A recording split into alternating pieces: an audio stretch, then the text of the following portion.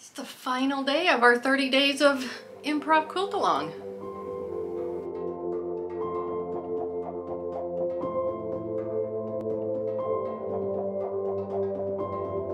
Hey, this is Carrie with Canary Quilts, and we are on our final day of the 30 days of Improv Quilt Along. We have done 4 weeks, and we have done 20 blocks. This is the final week, and with this week we worked with curves, as you can obviously tell. Today was kind of a free-for-all day, just take what you learned. Well, actually it suggested negative space. That's about it. I tried. I just think you really need a bigger block. 5.5 inches is pretty hard to figure that out with. I tend to build one piece at a time out, where maybe if I made a bigger block, I could cut down to a smaller block and maybe get some of that. That's not the way I did it, so I kind of did a little free-for-all.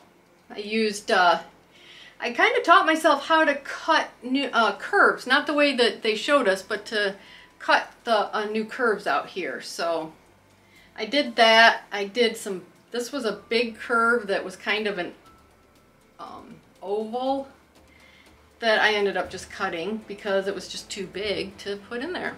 So these are my 5 blocks for this week.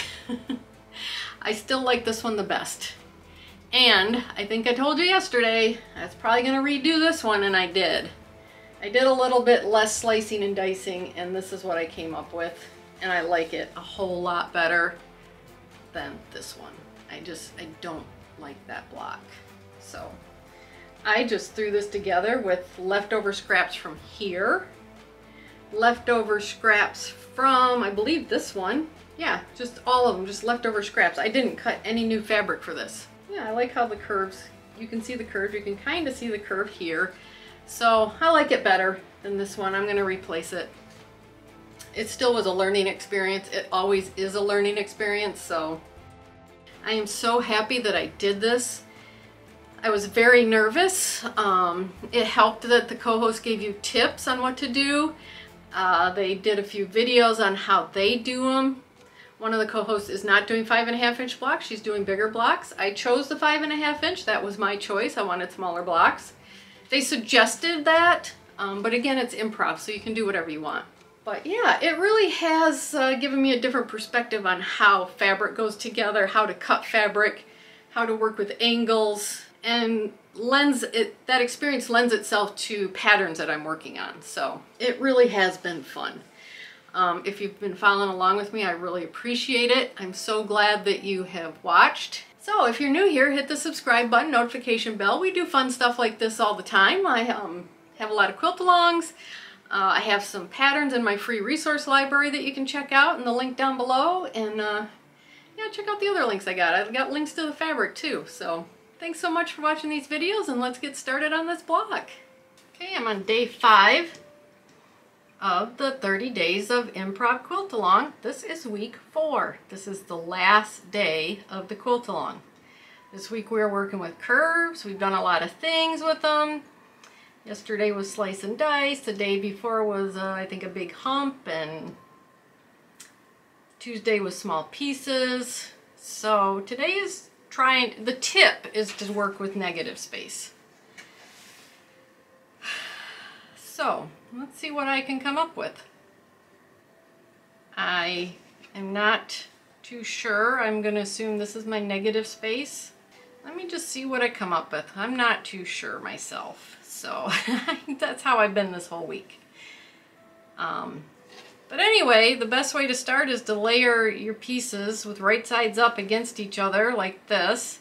You can feel where the edge of this piece is, and then you just want to like cut your curves out of that.